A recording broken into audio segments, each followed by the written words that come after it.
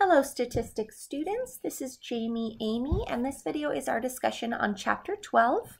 Title is ANOVA, A-N-O-V-A, and that stands for Analysis of Variance. Section 12.1 is on one-way ANOVA tests.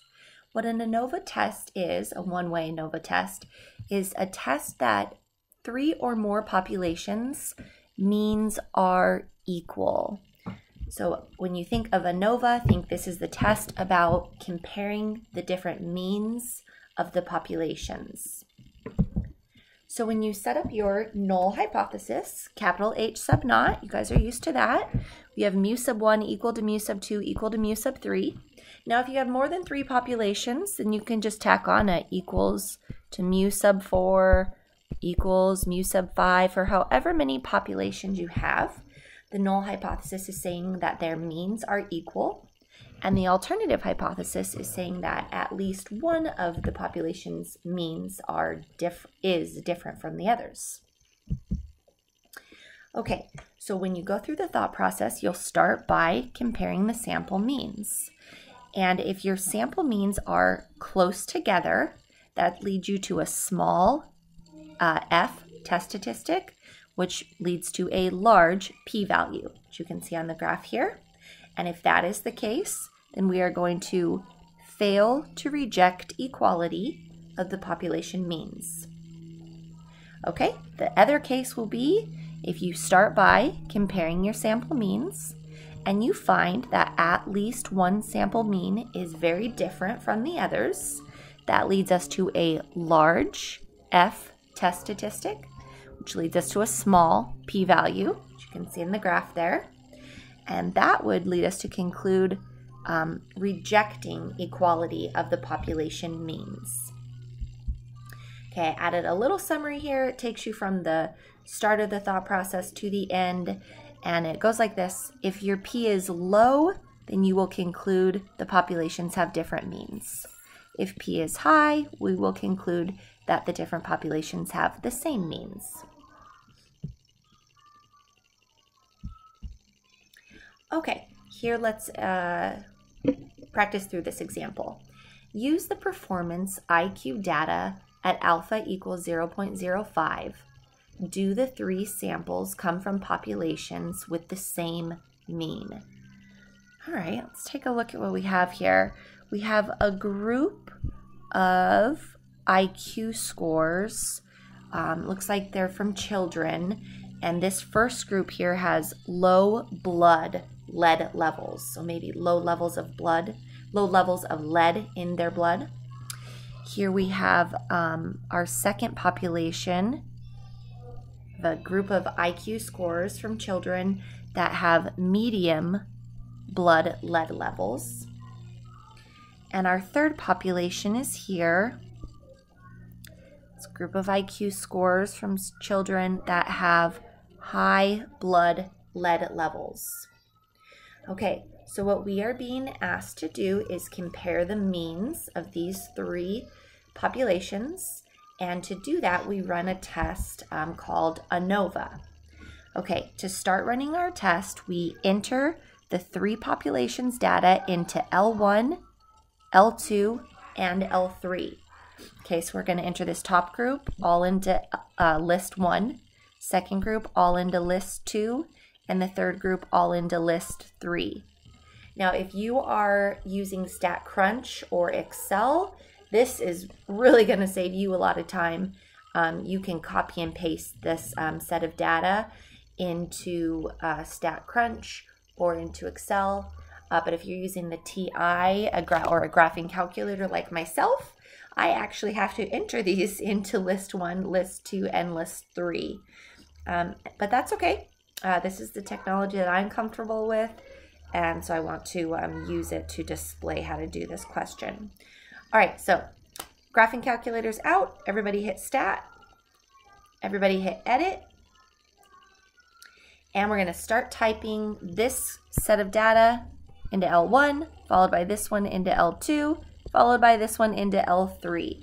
Okay, so go ahead and pause the video until you are done typing the data into L1, L2, and L3, and then restart, and we will catch up, regroup.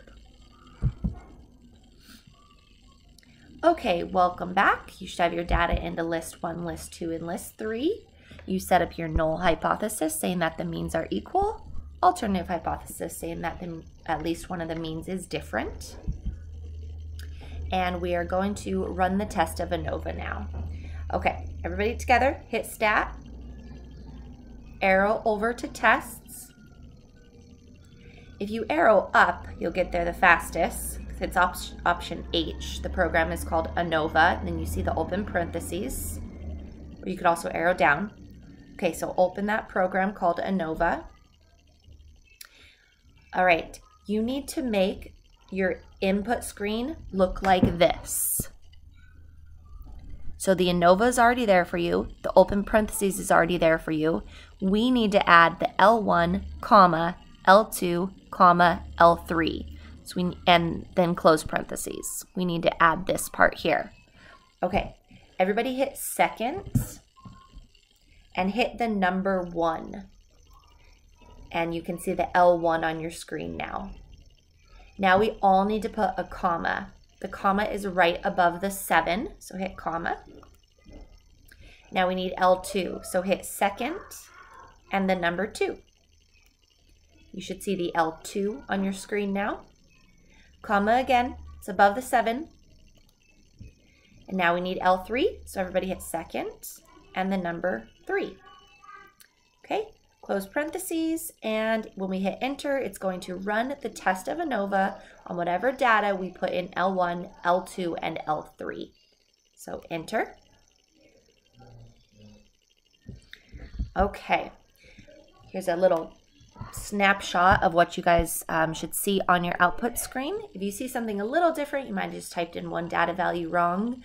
If you're using StatCrunch or Excel, you should see this similar list of these outputs here. So F equals, that's our test statistic. P equals, that's our p-value. Degrees of freedom 2.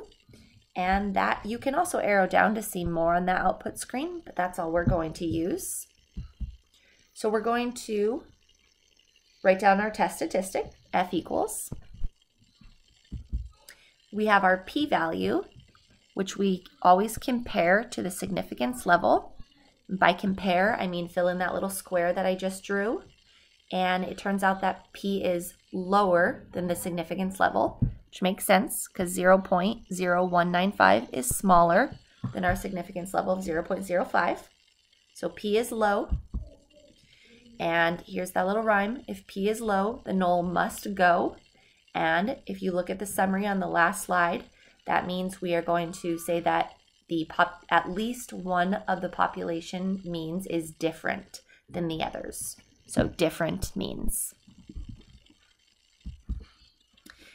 And a conclusion would be there is evidence that the 3 samples come from populations with different means. Okay, this next snapshot right here, it was given to us, but you may be asked to calculate these values on your own, so I want you to know how to do those. Okay, this first set right here comes all from that first population, the low blood lead levels. The 78 is because we had lowercase n equals 78 data values. The X bar of 102.7, you can find that right now by running one variable stats on your graphing calculator or StatCrunch. I'll walk you through it, okay? So pick your calculator back up. Okay, hit stat, arrow over 1 time to calculate. And the first program there, it's the first one we learned in this class called 1-bar stats. Open it. And if you run it off of list 1, so second and the number 1, frequency list you can leave blank and then go ahead and calculate. You see that it has X bar as 102.7 and you'll see lowercase s sub x sample standard deviation of 16.8 right there. Okay, this set of statistics comes from our population 2 and lowercase n equals 22 because we had 22 data values. And if we run one variable stats off of L2, you'll see x bar equals 94.1 and s sub x equals 15.5. Remember, this is the sample mean and this is the sample standard deviation. X bar and lowercase s. Okay, maybe I'd put a little sub 2 for the, because we add all that stuff in second in L2, whereas these ones would be sub 1. Okay, third population, we had 21 data values, so lowercase n equals 21. And if you go ahead and run one var stats off of L3, you'll find that your x bar, or the average IQ score, was 94.2, and the standard deviation from that sample is 11.4. Okay, so you are able to calculate all the individual statistics of each population by running one variable stats, and the test of ANOVA will compare the sample means for you. So it appears that the greater blood lead levels are associated with lower IQ scores. So that's a whole nother topic for the chemists and doctors to discuss, but as the statisticians, based on the data that we have, that would be our result.